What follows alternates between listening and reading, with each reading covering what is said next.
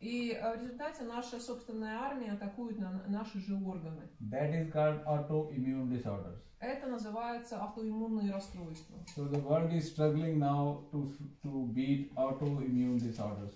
И The сейчас, doctors are finding it difficult to treat autoimmune disorders. и сейчас у врачей огромный вызов – это исцеление автоиммунных If you заболеваний. read the book of medicine, they say we don't know the cause of autoimmune disorders. Если открыть медицинский учебник, то там будет написано: нам неизвестны причины возникновения автоиммунных заболеваний. So I have given you the simple method how the autoimmune disorders they appear. Я вам дал такое простое, наглядное объяснение о том, как это возникает. So we can cure autoimmune disorders То есть мы можем исцелять автоиммунные заболевания, by making some dietary combinations правильно комбинируя наше питание, диету, and using the herbs используя лекарственные which растения, are not destroying the immune system, которые не разрушают иммунную which are систему, just trying to make them understand that this is a friend, this is enemy, don't fight.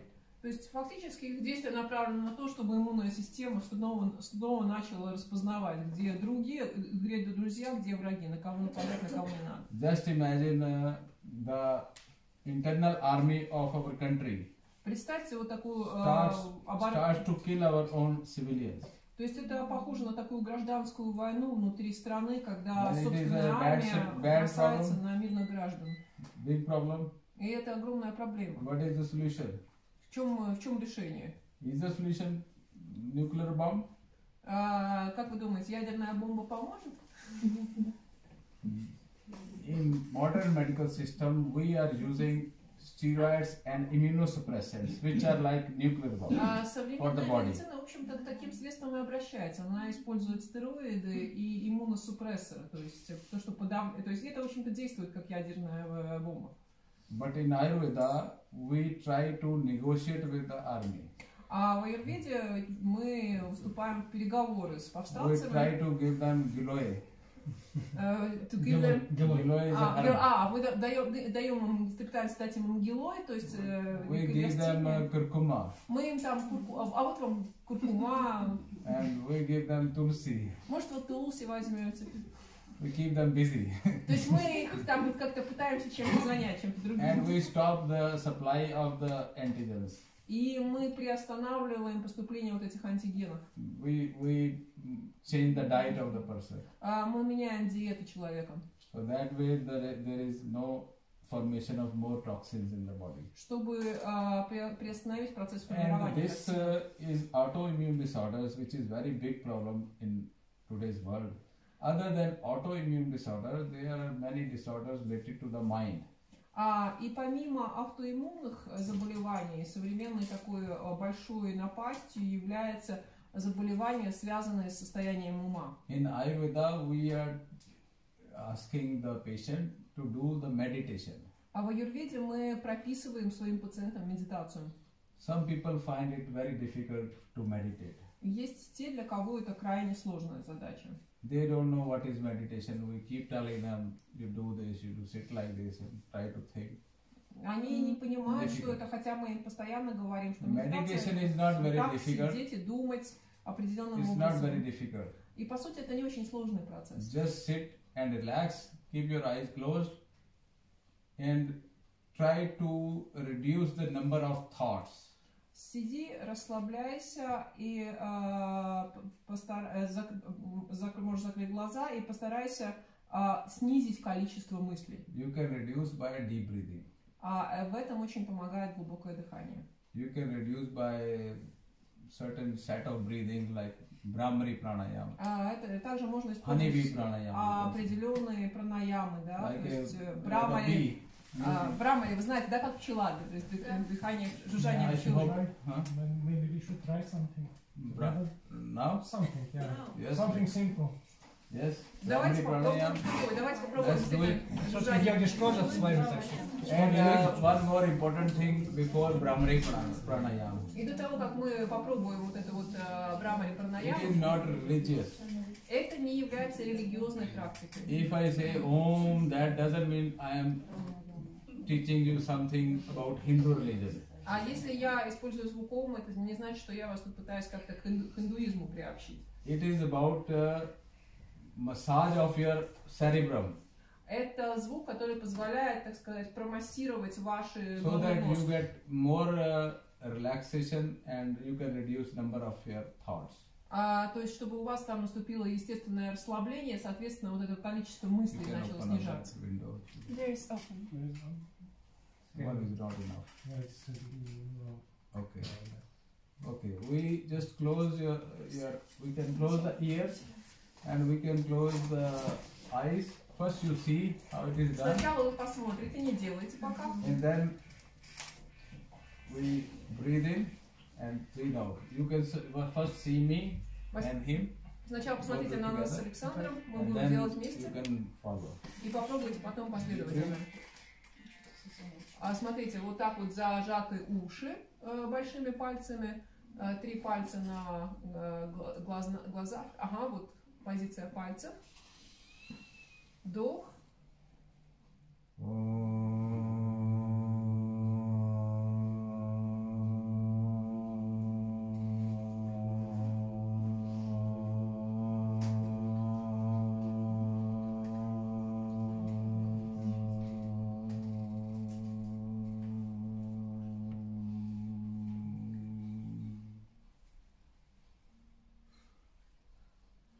Basically, when you say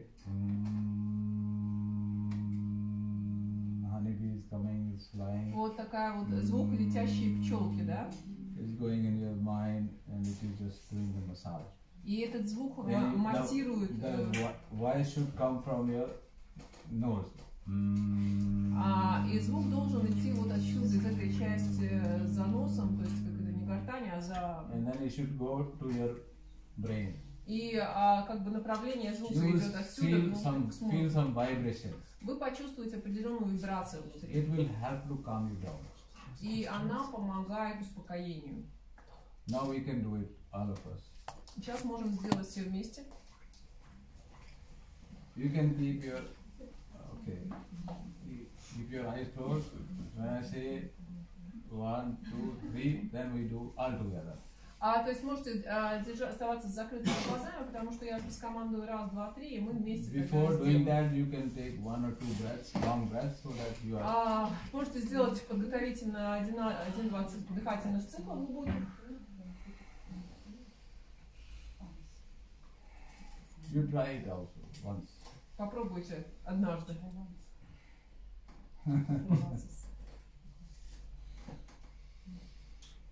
You will love it.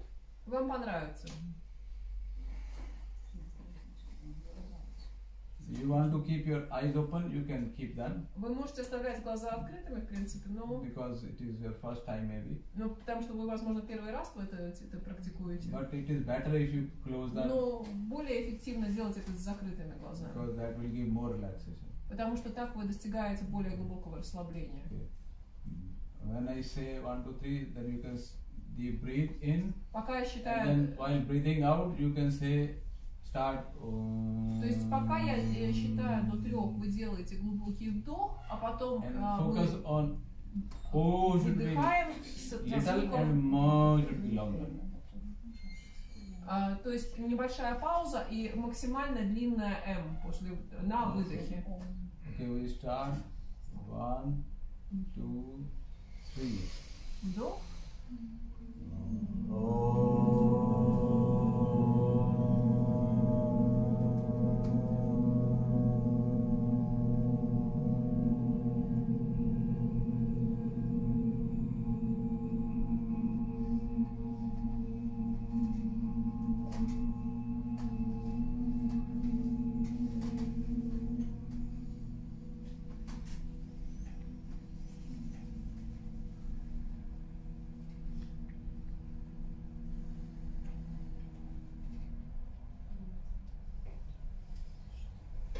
It's difficult.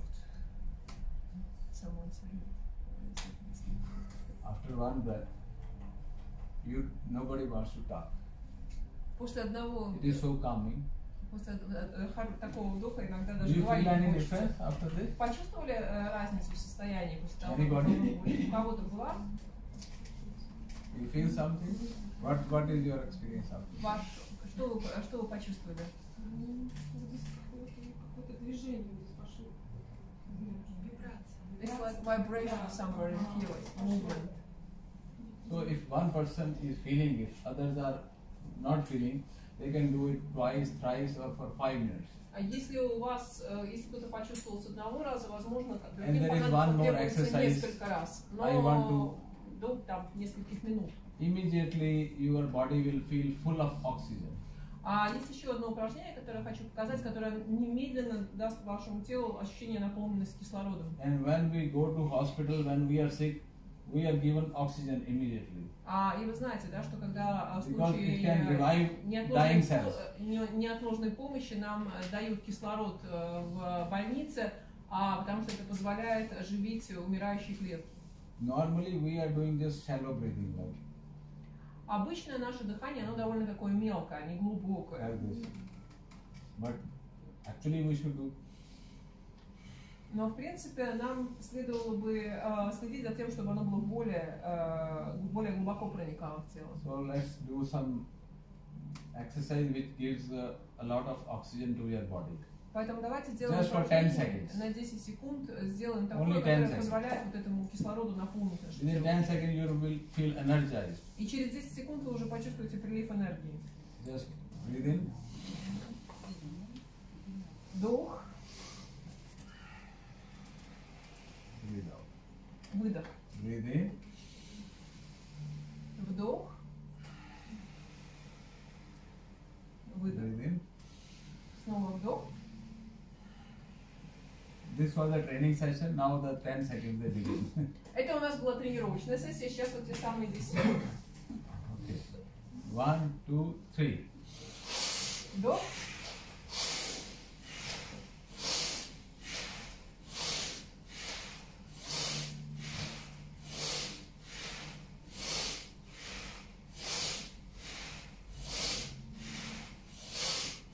Okay. Отлично. Everybody is flying. Все уже летают. These are very small things. Very, very small. Это такие очень небольшие вещи. If you do this for 20 seconds every day, Если вы в течение 20 you will get секунд sweating here. ежедневно будете In делать, 20 seconds. за 20 секунд вы почувствуете, что вы вспотели. In 30 seconds you will be on the floor. Через 30 секунд вы уже все будете на полу. You can be unconscious also. И, кстати, это также может Some привести people к can do it for бессознательному 30 состоянию. seconds. Some people can do it for 1 minute. Есть люди, которые могут делать и 30 секунд Some до people минуты. after training then they can do it for longer time also. А также вот эту вот продолжительность можно удлинять за счет But in the тренировки. beginning I tell you to do it only for 10 seconds. Но начинать я настоятельно рекомендую с 10 секунд. And if you feel good, then you can slowly increase. И если у вас хорошее самочувствие, после этого вы можете постепенно With это this удлинять. exercise you will lose 5 to 10 grams of your weight in 10 seconds. За 10 секунд за этим упражнением можно сбросить 5-10 граммов веса. You can imagine how much you can lose. Вы можете подумать о том, насколько вы можете сбросить. In 1 month, how much you can lose. В течение месяца, например, 2 или 2. Very easy. To get rid of carbon dioxide, body needs to burn some cells, some toxins. To get rid of carbon dioxide. Да, чтобы избавиться от двуокиси, значит, этого углерода, от СО2, телу нужно сжечь определенное количество токсинов. And there are many more exercises in Есть еще Ayurveda. в аюрведе упражнения и в йоге. Yoga and Ayurveda, they are complementary. И йога и аюрведа дополняют друг друга. Yoga is in fact part of Ayurveda. И йога на самом деле является частью аюрведы. And it is in every disease is mentioned yoga. Для каждого заболевания есть, лечение упоминается также йога. And other than thoughts, there is another concept, thoughts, pranayama, ama, and other concepts. There is concept called Prakriti. И также в аюрведе, помимо амы, помимо пранаямы, есть еще такое понятие пракрити. Every individual is different. И каждый из нас индивидуально имеет индивидуальное отличие. We check the individual just by looking at the face or the body or the eyes or the hair and by the pulse. If we need to see the pulse, that is the second step. First step is just by looking at the person. И мы проводим, скажем так, диагностику по вот внешним особенностям человека. То есть мы смотрим там состояние, какая у него, как он выглядит, какие черты лица, глаза, кожа, волосы. Следующий шаг – это пульсовая диагностика. We diagnose the Prakriti and then we know what is the list of diseases the person can be suffering from. То есть мы определяем прокрытие человека, и потом, исходя из вот этого, у нас есть понимание, каким заболеванием он может быть предрасположен.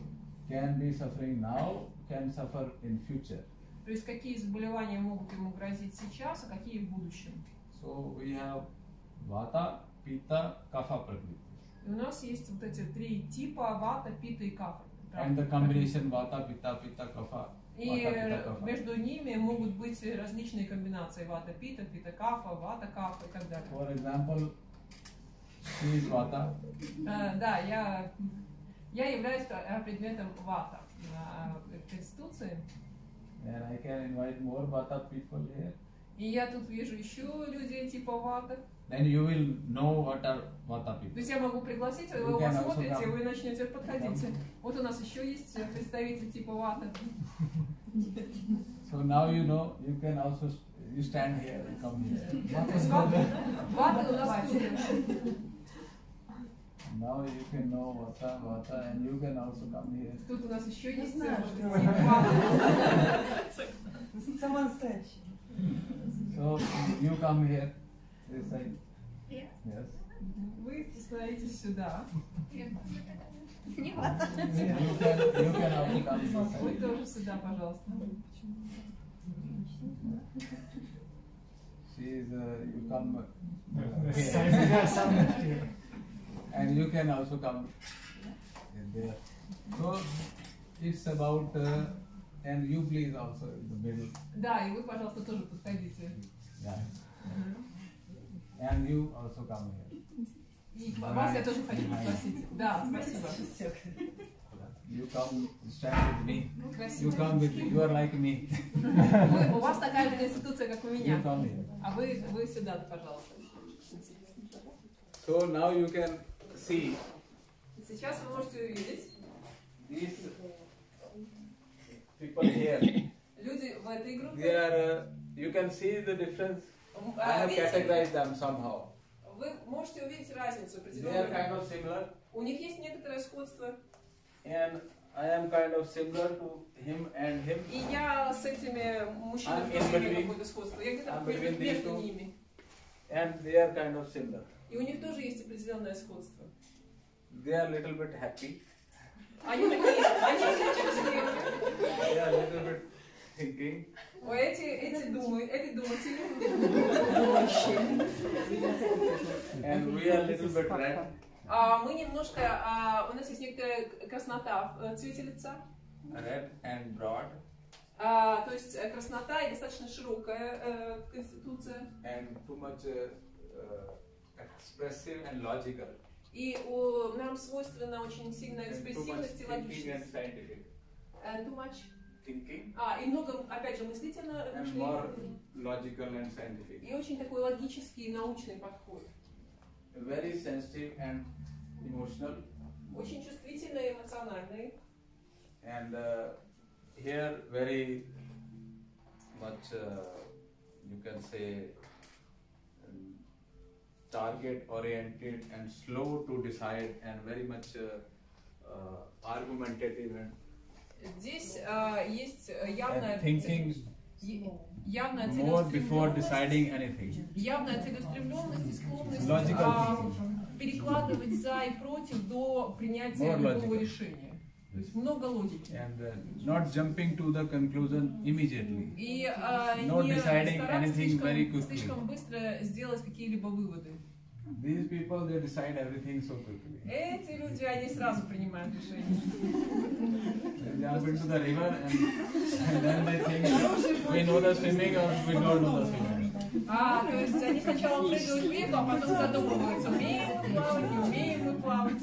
They learn the swimming after jumping into the river. То есть они обычно плавать учатся уже по ходу процесса, после того, как So внутри we, реки. first of all, we think and think and think, and then we analyze what are the different ways of swimming, and we decide Мы to jump. устроим такой And then консилиум we на берегу jump. реки, обсудим After какие способы плавания everything мы is знаем, fixed. только тогда туда пойдем.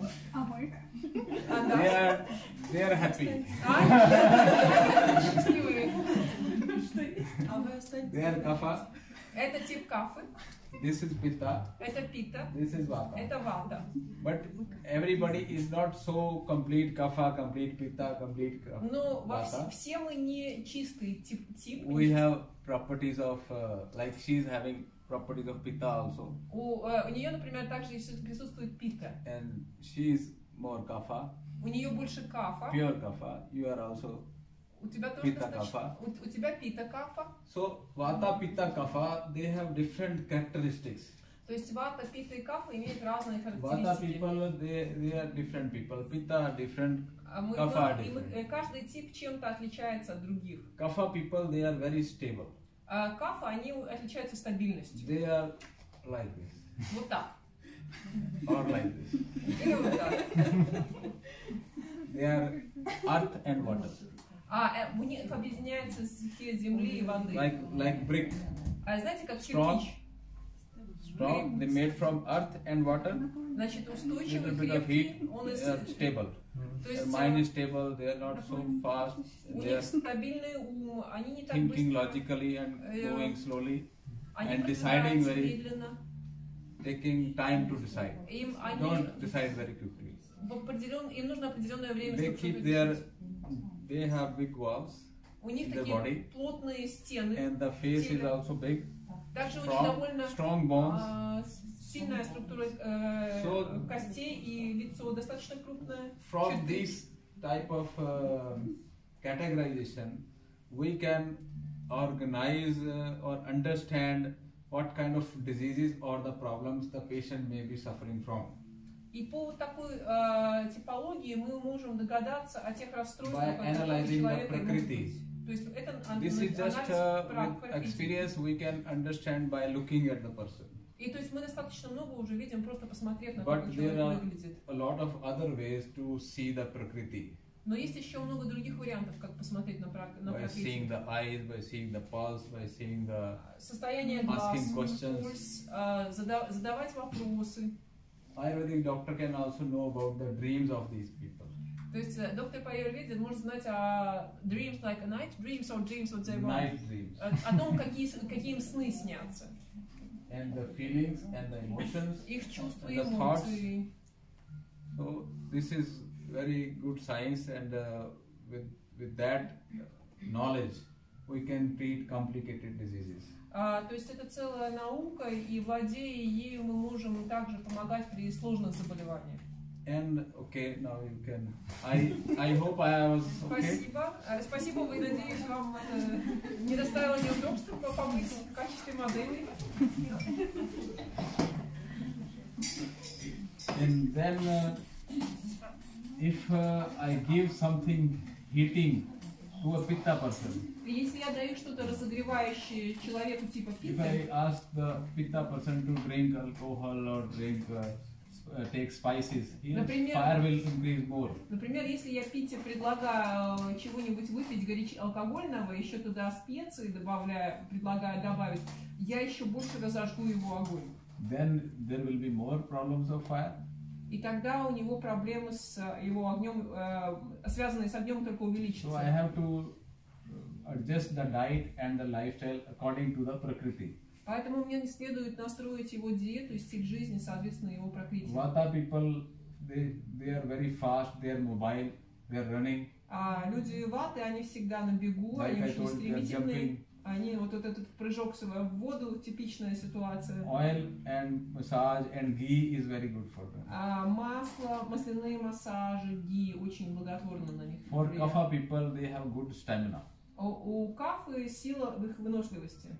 The exercise is very important for them. Для них очень важно упражнение. So Prakriti is one big step to analyze the Prakriti, to analyze what is the diet we can give to the patient and what is the different herbs.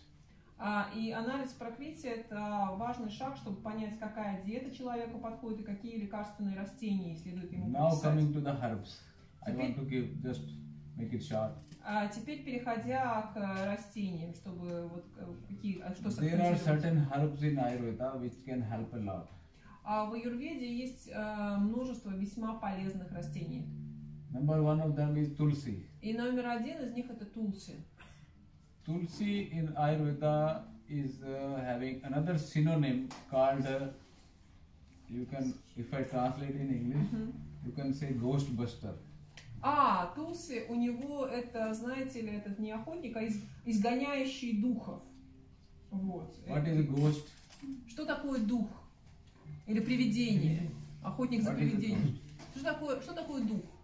You cannot see the ghost. То есть привидение, дух, привидение, это о чем? Вы его не видите? You can just feel the ghost is there. Вы просто можете почувствовать, что And где-то it он is causing здесь. the problems. И он создает проблемы. Right? And the ghost, according to Ayurveda, is the bacteria, virus and the germs. Так вот, согласно Аюрведе, духами обозначают вирусы, бактерии и паразитов. You cannot see them, but they cause the flu, they cause tonsillitis, they cause infection, То есть they то, cause что problems. создает инфекционные заболевания, воспаление. So Tulsi is a very strong antiviral, antibacterial, Например, дыхательные инфекции. anti-inflammatory, anti-fungus. То есть у тулси действие антивоспалительное и против инфекций, грибков, бактерий и так далее. Within one day you feel the response in your cold, flu or tonsils or rhinitis problem. Within one day you see the difference. То есть если у вас, например, гриппозная инфекция или воспаление, или тонзиллит, или какие-то еще такие простудные симптомы, один день приема тулси даст вам уже изменения в состоянии. If you go to church, you see holy water.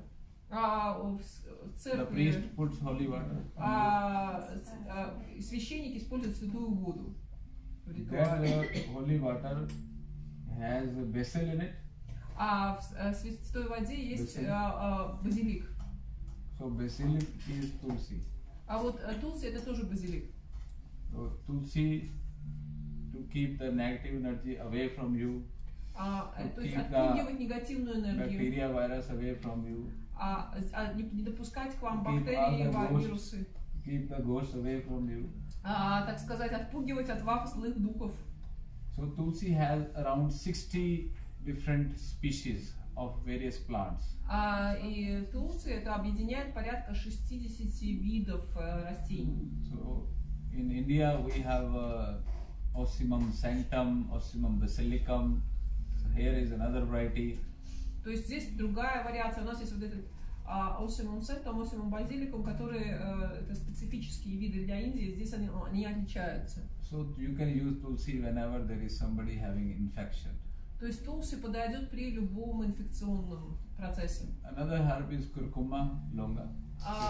Другой вид это куркума. Куркума длинная. Ну, вы поняли, в общем, она у нас. Куркума лонга, да, у нее латинская.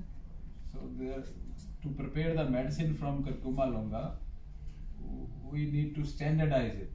И для того, чтобы изготовить ее для лекарственных препаратов, нам нужен стандартизованный экстракт. So it can be standardized to 10%, 20%, 50%, 95%. Это стандартный экстракт будет 10, 20, 50, 95%. Like you standardize the gold, 14 karat, 18 karat, 22 karat.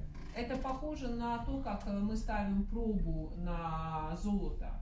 Да? So I am using in my clinic 95% И вот curcuma. в своей клинике я использую куркуму That is the best 95%. quality. Это лучшее качество. And I have made all the herbs I am using, which I am using in my production here in planet Ayurveda.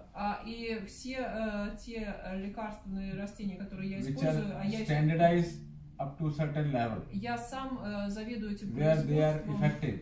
И смотрю за тем, чтобы их эффективность была соответствовала стандартизованному. Curcuma is effective for cancers, for tumors, А куркума очень эффектна при онкологических for заболеваниях, rheumatoid arthritis, для ревматоидного for joint артрита, pains, для болей в for суставах, cervical spondylitis, для back pain, спондилита, то есть для любых заболеваний позвоночника, accidental trauma.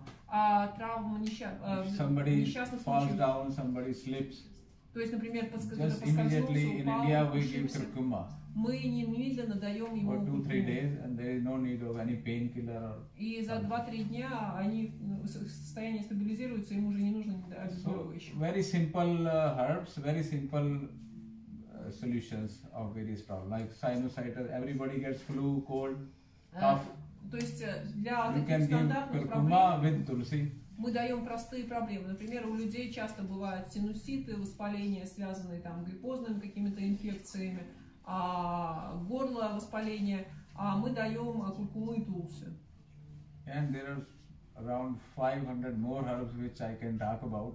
И я могу еще, по-моему, где-то про 500 разных травок рассказать. So I think that will be too much. Ну, допускаю, что это будет немножко There is one more. долго.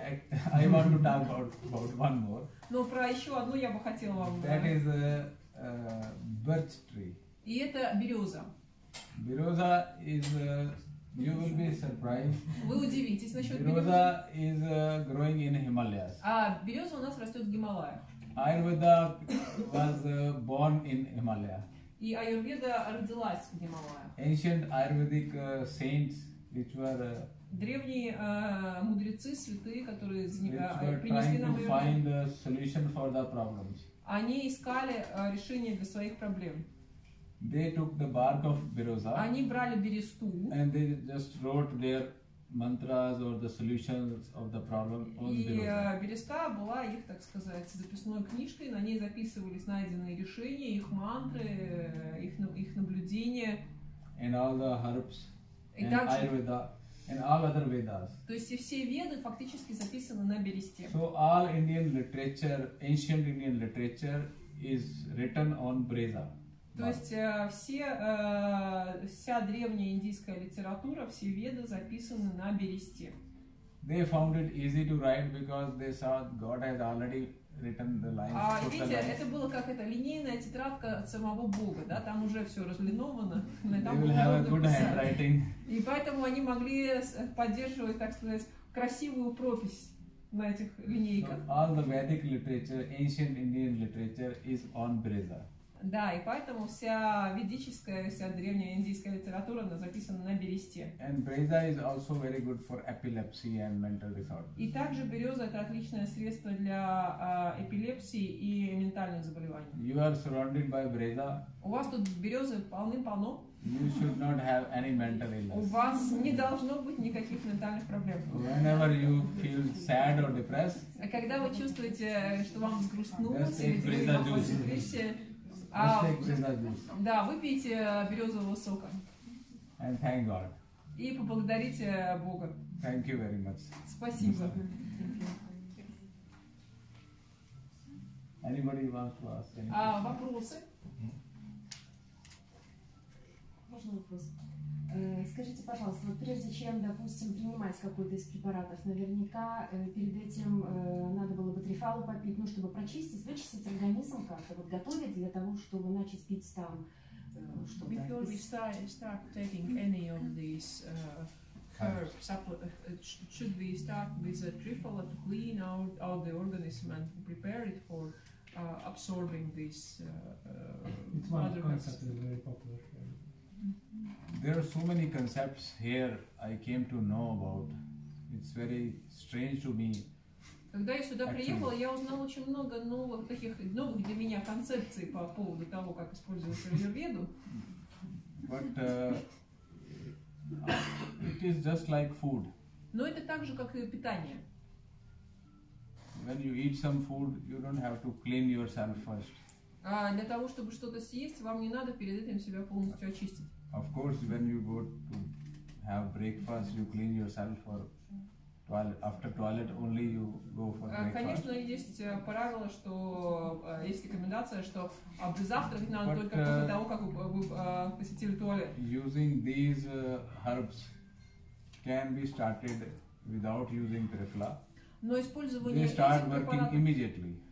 они начинают работать незамедлительно, и это не обязательно, что в этом предшествовал курс You трифола. don't have to use trifla specifically to start any of the herbs. То есть вам не надо прибегать к трифоле просто для того, чтобы начать пить какой-то другой препарат.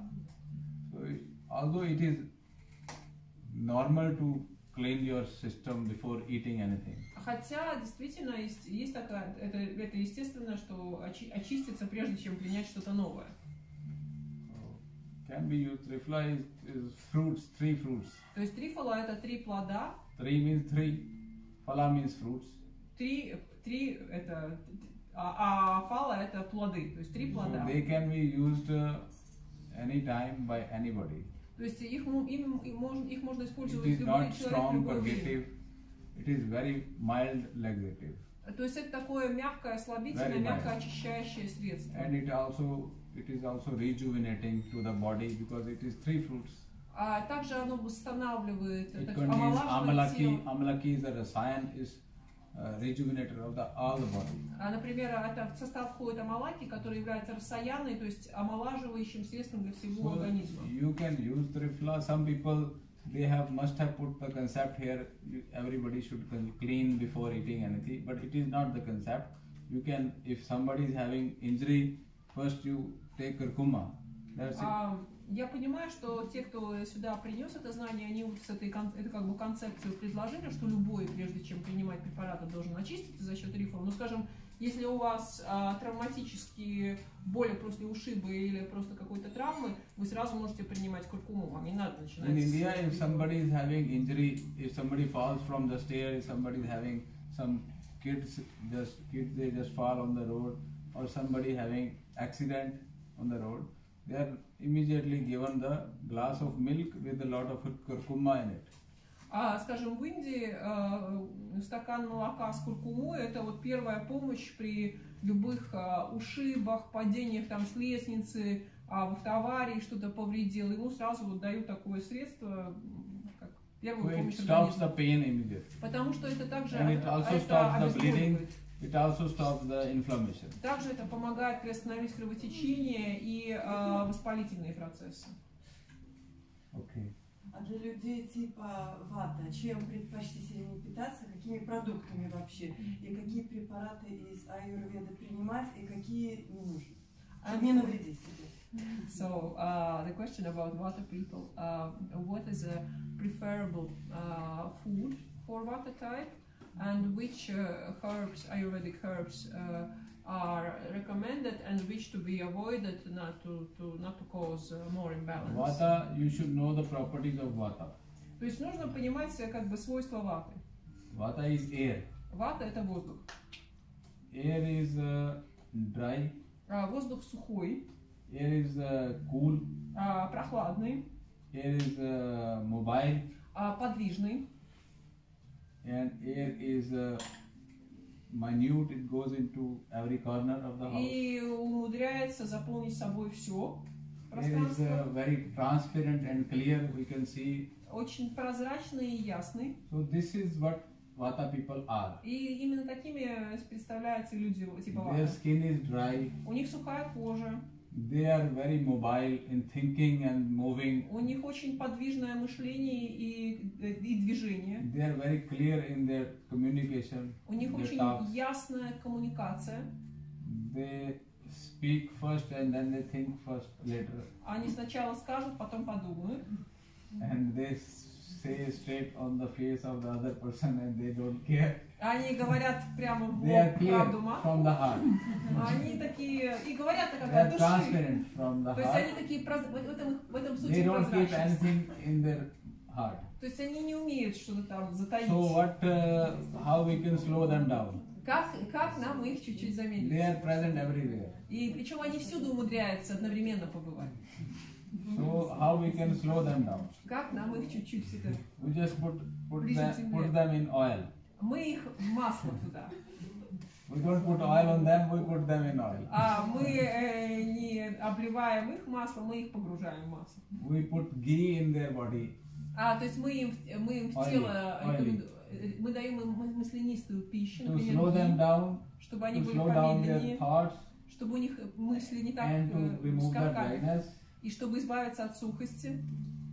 And the ghee is good, massage is good, oil massage is good. То есть ги очень полезен, любые Anything warm массажи. or hot is good. Hot water Теплые, is good. согревающие, Soup, vegetable soups, warm vegetable soup. жидкая пища, то есть супы, овощные супы, Anything теплая warm and вода. hot is good. Cold is not good for them. То есть для них They don't like cold не water. вредит. They Им не cannot нравится tolerate холодная. cold wind. Они терпеть не могут холодный ветер. И Pitta people, трудно they переносить like холодную воду. snow. Pitta people like cold weather. Вот пита любит холод, чтобы Vata снежок people, they был. cannot go in the wind. They don't like wind. And the snow. Вата страдает от того, что им надо выйти на ветер. So anything opposite to these properties. То есть думать о том, что вы берете противоположности вот имеющимся этим качествам. Ashwagandha, Brahmi, Ашваганда, брахми, Amalaki, амалаки, Trifla, трифола, Tulsi. тулси. These are very good herbs. Эта вся продукция у нас есть, если что, вы только Куркума. заходите. Я вам поясню, тут есть Brahmi каталоги. is the best. Брахми самая лучшая. And similarly for Pitta people, opposite cooling. Также, если говорить о пите, тоже то, что и Pitta people, they противоположным feel образом heat, действует. they feel perspiration, they feel Пита, heat in the body. им жарко, они потеют. They can take cold water, they can Они go out могут- in the snow, they like to go out in the Им хорошо находиться, Cold то weather. есть вот холодная погода на улице для них им на пользу, да, они могут пить прохладную воду. ghee is also good for Pitta people. Кстати, ги хорошо и для питы. And for Kapha people, exercise is good. А для кафы хорошо упражнения. Kapha people, they like they like food. Pitta people like food too much. У пита, то есть и кафа, и пита любят еду как-то, но пита вот очень любит поесть. Better to exercise. Но вот у кафы, как это, что съесть, нет, лучше They don't позаниматься. like to move. Хотя кафа она склонна к тому, чтобы быть They малоподвижной. just want to relax Им хочется расслабляться. and they want luxuries in their lives. И они любят, как ценят роскошь. That's what the Pitta is. Can I ask a question? Yes. Chronic insomnia, which is a very big problem and it affects the immune system Yes. over many years. When modern drugs don't work, what would you recommend? При хронической бессоннице, когда современная медицина не помогает, ваши рекомендации? Insomnia is also the problem which the Vata people mainly suffer. Это в первую очередь проблема, которая свойственна людям типа ваты. Vata people, they are having too many thoughts at the same time. У них постоянный вот это не выключающийся процесс Anxiety, мышления. restlessness, Они insomnia тревожные, они fearfulness беспокойные, они is пугливые. the property of Vata people. И это свойство They ваты. are scared too much. У них постоянно какие-то They are страхи. living in fear, they think too much. Они So живут в that is why страхе. insomnia is common. И in Vata поэтому people. для них очень популярная тема So- это бессонница.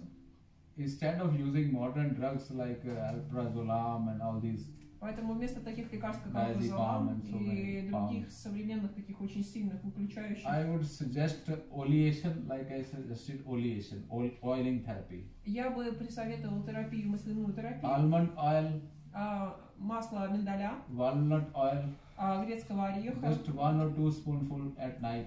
1-2 ложки Every на day. ночь ежедневно. Because if you look from allopathic angle, because I can see the allopathic angle also. То есть с точки These зрения аллопатии, oils, they are rich in omega-3 fats. в этих маслах They are высокий rich состав in омега-3. Certain neurotransmitters like 5-HT and those. Там есть нейротрансмиттеры, things как which are good for serotonin. АХ5Т, то есть типа серотонина. They are good for, they are having serotonin in their, in these oils.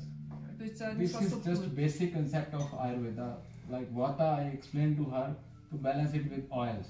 or ghee. Но также это соответствует с базовой концепцией аюрведы, And что this балансировать Brahmari масло. pranayama also help to calm down the И thoughts. также Брахмари пранаяма, Do она it тоже for 5 помогает times. успокоению. And until you fall asleep, you will fall asleep. То есть 4-5 раз делать перед сном или And делать coming to по ходу засыпания. Говорите о Brahmi is the one which can help to calm down the brain. Brahmi Брахми and очень Ashwagandha. хорошо. Брахми и Ашваганда помогают успокоить мозг. Vidania somnifera is the Latin name of Ashwagandha. И название Ашваганды, там есть в латинском названии слово сомнифера, то есть способствующее сну. It is somniferous in nature. То есть она по своей природе помогает. Somnolence. То есть, Somnolence is смотрите, sleeping.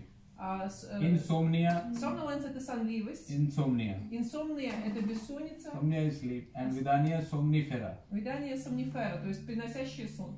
So Ashwagandha, the Latin name, says I am there That's to what I make it. translated. Yes. Thank you. So Ashwagandha and Brahmi. Ашваганда и Брахми. Yes. Скажите, как может аюрведа помочь часто болеющим детям? How to help with Ayurveda to the children who are often getting ill?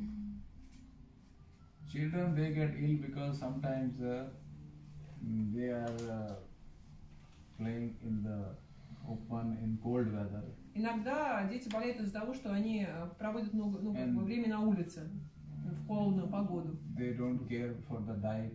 И Parents are busy. родители не успевают уследить за их питанием. So it is very important for the parents to give them some herbs or supplements И тогда or nutritional diet. родителям приходится думать о том, чтобы давать им Nutritional хорошие diet. БАДы или также. Nutritional diet contains all the greens and the reds and the yellows. И также насыщенную питательными веществами диету, чтобы там были продукты зеленого, красного, желтого цвета. All the diet which animals they eat. То есть та диета, как вот питаются дикие животные. Animals eat greens, grass. Животные питаются травой, зелень, то есть это Whatever зелень. green you can get from the market, you just make the juice of that green. То есть зеленые соки. You can add amalaki rasayan. Amalaki is one small berry. It has 30 times more vitamin C than oranges. И, скажем, вы можете добавить амалаки в саян, потому что Just make амалаки green juice это такая маленькая and ягодка, just open которая this amalaki capsule we have and Там- put that amalaki capsule in that juice. в амалаке там в 30, вот такой ягодки там в 30 раз больше витамина, чем в апельсине. And give that И вот- amalaki rasayan every day to your child. He will not И- fall sick. И вместе с вот этими соками свежими добавлять туда из капсул, высыпать вот этот состав в амалаке, это будет укреплять его защитные свойства организма, и ребенок больше не будет так часто болеть. And there is green juice, there is red juice. Есть зеленый сок, есть красный сок. Red juice is you give pomegranate, you give carrots, beets. То есть красные Apples. соки это грейпфрут, значит, свекла, морковь, яблоки. And yellow juice also. И также и желтые соки. Whatever yellow vegetables То like есть любые pumpkin, тыква, желтые овощи, you желтые can фрукты. use more colorful vegetables. То есть for the добавляйте вот эти вот цветные, разноцветные So from the овощи. herbs, amlaki is good. Из растений амалаки очень хорошо And I помогают. have a green essentials also good. И In также у capsule меня form. есть капсулы, которые If называются somebody is too busy to make the juices, Green Essentials, то есть там I основная have made зелень. capsules for them. То есть те, кто сами не могут себе это зелени набрать, вот они Green могут essentials, пользоваться. amalaki rasayan, and there is another tree full of vitamins, that is moringa. И I have moringa capsule. третья капсула, которая очень наполнена витаминами, это моринга средство. Just open the capsule, put the ingredient in their food. That is. То есть и тогда вы просто капсулу высыпаете в ту пищу, которую If вы the даете kid ребенку. can eat capsule, because capsule also they are made from cellulose, which I am making. То есть у нас капсулы Can делаются be из целлюлозы, и их тоже можно давать ребенку, то есть это безопасно, если они могут проглотить капсулу. Могу поделиться собственным опытом. I can share my experience. У меня 3 детей, 3 девочек. I have three daughters, 12, 10 и 6. 12, 10 and 6 years old. Младшую зовут, кстати, Тулси. And the youngest name is Tulsi. Это единственная девочка с паспортным именем в Латвии, So Тулси. she's the only Tulsi, her passport in Latvia. Она очень этим гордится. And she's very proud of that. И все они у меня пользуются амалаки расаян, производства планеты Аюрведы, And they конечно. all eat amalaki rasayan. Я их настолько приучил, что они, приезжая со школы или побывав где-то на репетиции, они принимают амалаки, старшие дети самостоятельно, а младшая Тулси, я ей высыпаю в ложку, и она показывает, как из ложки она хорошо запивает. Как результат, дети крайне редко болеют. Какой-то только сильный вирус. Последняя ситуация была со средней дочерью Майя, 10 лет. Она заболела. Я начал давать планету Аюрведы. Я давал ей амалаки. И она провела в постели 1 сутки. На следующее утро она проснулась, сказала, что мне надоело болеть, это скучно. И все, была здорова. Старшая дочь, она такая выраженная пита кафе. И за счет своей пита она вообще практически никогда не болела. Если у нее бывает температура, это может продлиться несколько часов, и она проходит. Ей тоже скучно болеть. И что проверено на моих личных детях. И доктор проверяет на своих детях. My son's name is Arjuna. А у меня моего сына зовут Арджуна. Мы думаем, может быть, договориться о браке Арджуна и Тулси. We consider marriage between Arjuna and Tulsi. Мы не красивее Джанна Кунду. Мы надо в гороскопы посмотреть. Я попрошу доктора рассказать очень классную историю про то, как он со своей женой сошелся. Tell story about how you met. Met your wife. Maybe short version. Short version, but it is a long story. Краткая версия длинной истории, как доктор познакомился со своей супругой. I met my father-in-law first. Я сначала познакомился со своим тестем. He is also Ayurvedic doctor. Он также аюрведический доктор. He was teaching his students Ayurvedic concepts. Он преподавал аюрведу своим студентам. And I was sitting there by coincidence. И я там случайно оказался. And just the senior most students, they were not able to explain some concepts to him. He was asking questions, they were not able to. То есть он задавал вопросы студентам, и старшие студенты не смогли нам адекватно ответить на его вопросы по поводу этих ведических концепций. So I replied because I knew the answers.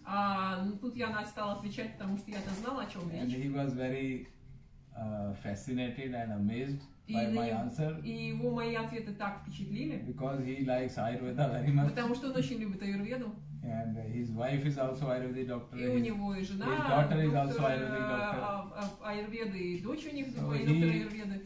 He got interested in me. Я его заинтересовал этим. I was already interested in him. Он мне уже был интересен. I had not met my wife yet.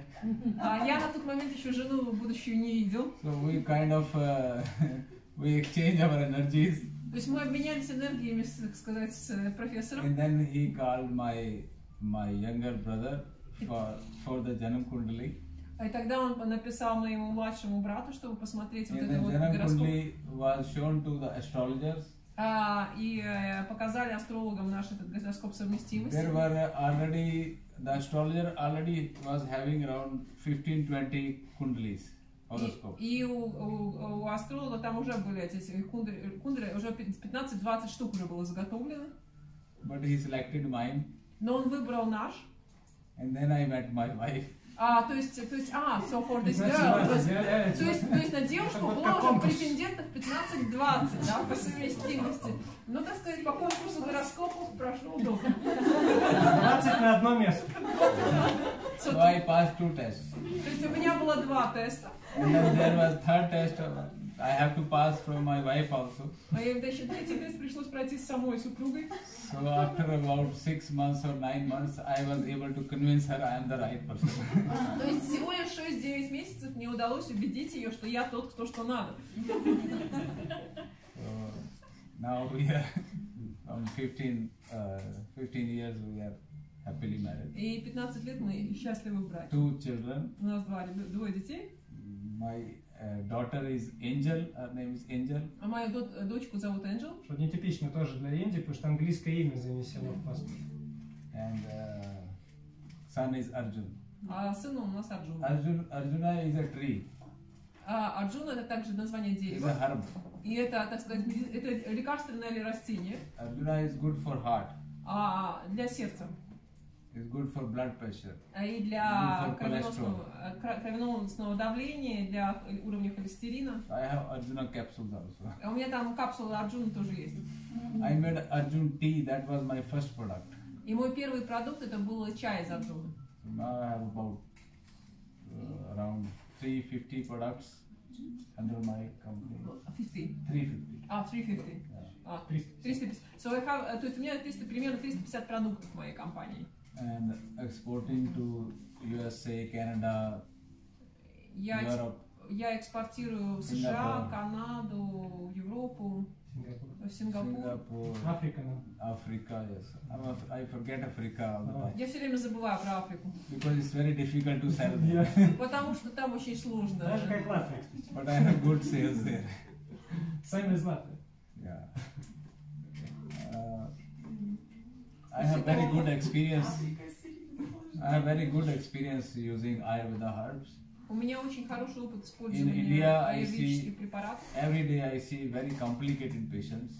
В Индии ко мне приходят очень сложные пациенты. Mainly cancers and all the tumors and с различными опухолями, онкологией. Ulcerative colitis, autoimmune disorders, lung disorders, kidney failure, liver failure, колит, дыхательные. IBS, IBS and many complicated disorders. ITP is very complicated. Blood cancer. Рак крови. And there is a disease ITP. I have done some research on that also. It is incurable disease, but I am able to cure it. Подожди, это волчанка? Нет? I have cured many incurable cases using these Ayurvedic principles. Я исцелил множество действительно сложных случаев, пользуясь вот этими аюрведическими принципами. So that's why it keeps me going more and more. It is my source of energy. If I see somebody incurable telling me, now I don't have the disease, that is energy for me. Для меня я очень много энергии черпаю в том, что кто-то, кто считался неизлечимым, говорит, все, я свободен от своего заболевания. I am here in Latvia to spread awareness about Ayurveda. И здесь в Латвии я для того, чтобы распространять знания об аюрведе. I wanted to say it one more time. It is not a religion. Я еще раз хочу подчеркнуть, что это не религия. It is a medical science. Это медицинская наука. So you should accept it. The trees and the herbs are there all around you. И вы согласитесь с тем, что деревья, растения вас окружают повсюду. We made these borders. Like India, Russia, China, это мы поделили землю на вот этими границами. Россия, Индия, Китай. When we were living here from thousands of years ago, millions of years ago, these borders were not there. То есть эти границы, их не было здесь, когда наши предки здесь жили миллионы или тысячи лет назад. God made this planet as one. И Господь создал эту планету как единое целое. And Ayurveda should be present all over the planet and accepted by everybody present over the planet. И аюрведе следует быть представлены во всех уголках мира, и любой может ее воспользоваться. That is why planet Ayurveda. Поэтому у нас такое название, планета Аюрведа. Thank you very much. Спасибо вам.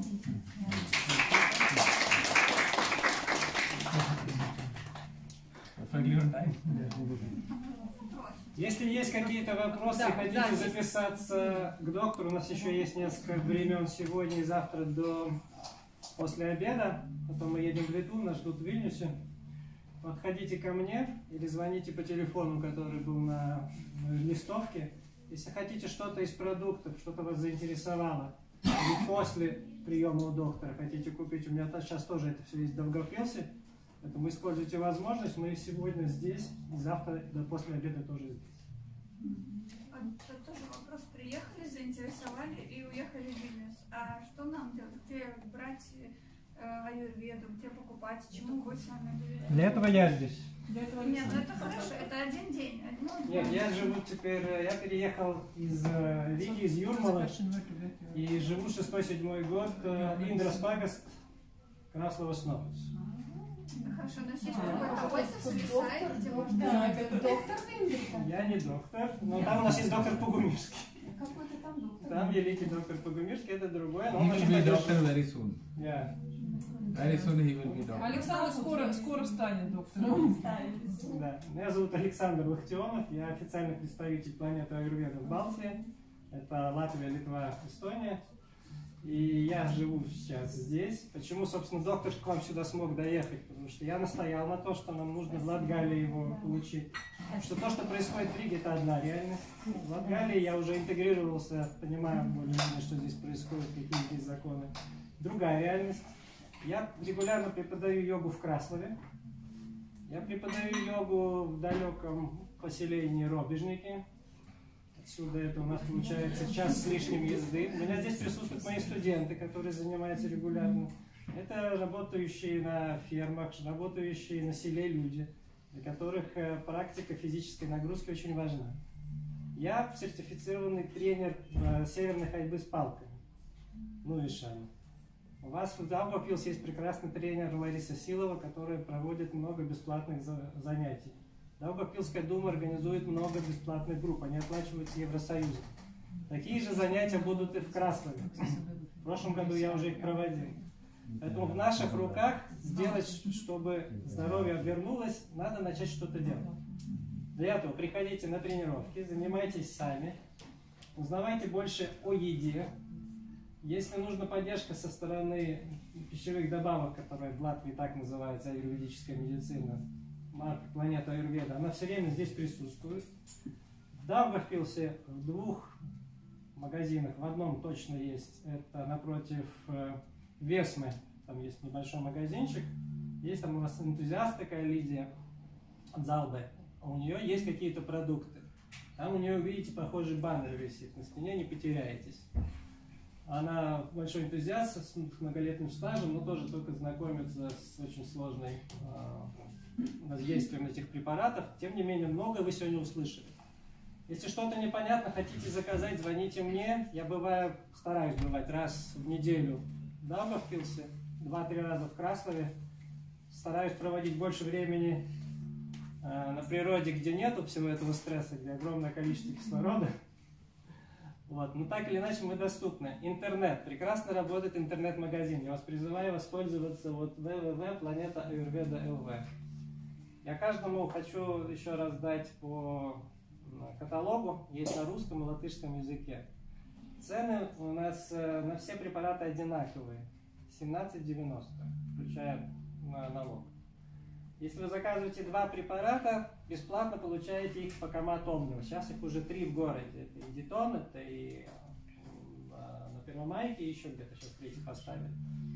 То есть вы можете начать это делать прямо буквально сегодня. Ну или как доберетесь до компьютера, закажете, и вам мы вышлем. Досылаем в течение суток.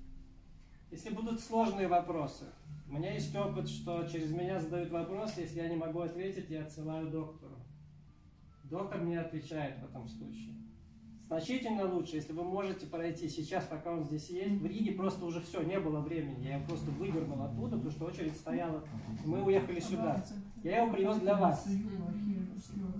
У нас сейчас есть еще немножко времени, только мы должны будем отдохнуть после лекции. И на завтра у нас там более-менее пару мест еще будет. Используйте эту возможность, особенно сложные случаи. Даже если не сложные, просто чувствуете, что вам надо, обращайтесь. Цену я тоже сделал чуть-чуть доступнее, чем в Риге. В Риге 50 евро было, здесь 45, я учитываю латгальскую. Но вам не нужно ехать, вы сэкономите опять же эти 20-30 евро на дорогу. Поэтому все для вас. А телефон ваш какой? Везде мой телефон, на каталоге дам. Можете записать 2708 0606. Доктор хотел бы с вами сфотографироваться на память. Давайте сфотографируемся, кто не против, потому что я помещу это на сайт, только будьте предупреждены, что на социальные сети пойдет. Если вы не хотите, не фотографируйте. Александр, про YouTube доктор расскажи, пожалуйста. У доктора на YouTube есть огромный канал. Огромный настолько, что YouTube из Америки прислал ему награду. Вот такая кнопка стоит. Эту кнопку тяжело получить. Это значит, что в своей группе, связанной с Ayurveda, он производит огромное количество показов. То есть интерес со стороны публики огромный. Используйте эту возможность. Ищите либо доктора по имени, он у вас есть на каждый листок, либо заходите на сайт www.planeta.ayurveda.lv, находите, либо заходите напрямую на его индийский сайт, он более сложный, .com будет в конце. Вопросы? Практически можно местные вопросы. Я хочу еще спросить, вот у меня возник вопрос для того, что к доктору. Для того, чтобы определить вот дочке, допустим, какие препараты брать, я не могу понять, кто она, пита, вата, тоже. Вот я не могу разобраться. Для этого вам нужно все-таки попасть на консультацию. Было бы лучше всего. Моя идея была, чтобы вы сейчас прошли консультацию высочайшего уровня и потом не гадали. Я понимаю, что я тоже учусь, да, я много сейчас что узнал, мы сможем с вами многое сделать, но сейчас вот редкая возможность, когда вы можете получить. Доктор не верит, что это ваша дочка. Меня еще старше. She has an older one. Что это меняет? Может, доктор не видел, что это дочь.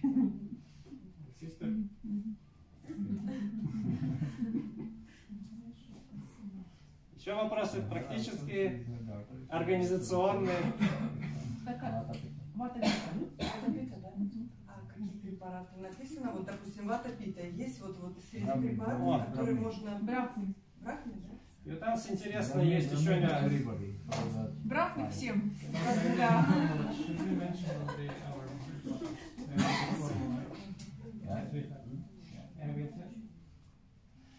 Чем еще планета Аюрведа отличается достаточно сильно? Вот вы сейчас послушали, у вас интерес появился, но как бы это немножко все смешивается. Но вы спросили про пракрити, да? И вы понимаете, что надо работать с ватой. Что сделал доктор? Планета Аюрведа единственная пока марка, на которой я так вот видел в Латвии. На каждой баночке нанесена формула аюрведическая. Вата, В обозначена. Плюс, минус или равно. Смысл понятен. Либо повышает, понижает или нейтрально. То же самое капха, К, плюс, минус, равно. И П. Берете любую нашу баночку, даже если забыли, или хотите подобрать. Смотрите, капа, вата, пита. Что там? Плюс, минус, равно. И что-то универсальное вы сегодня тоже услышите. And one more thing I want to add on each bottle. Еще одно я хочу добавить about the formula. I just know what is vata, pitta, kapha, plus, minus. On the bottle? Yeah. Yeah, that's what he said. This came in my mind. So we just То есть у нас recall. параллельно подумали о том, У нас много тут мыслей совпадает. Да. Вчера узнали, что одинаковую музыку любим. Едем по Латгалии, слушаем индийский даб.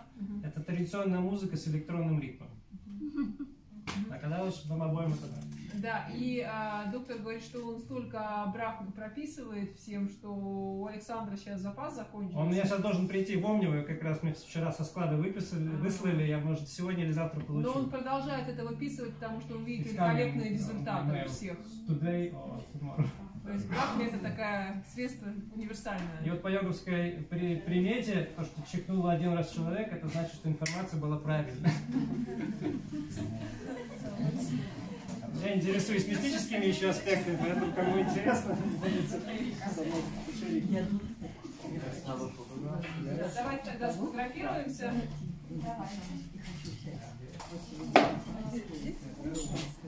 Давайте, кто у нас Сейчас, давайте мы сейчас сфотографируемся. Я очень смешно. Да, может быть, посадить.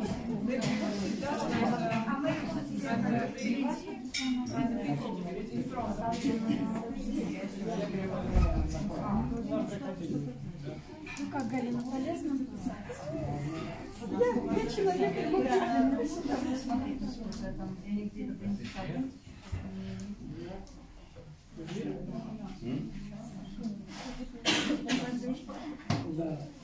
Пригласите, пожалуйста. Кто хочет сфотографироваться, давайте у баннера поставить. На рост установите.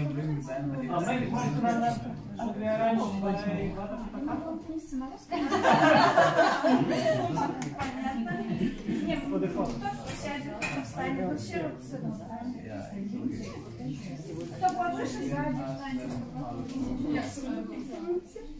Зайвал, а нигде вам чекаешь на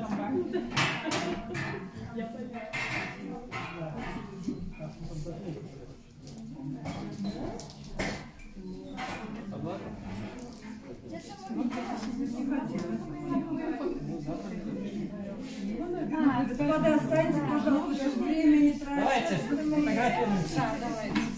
Не стесняйтесь, быстренько сфотографируемся. Кто фотографируется?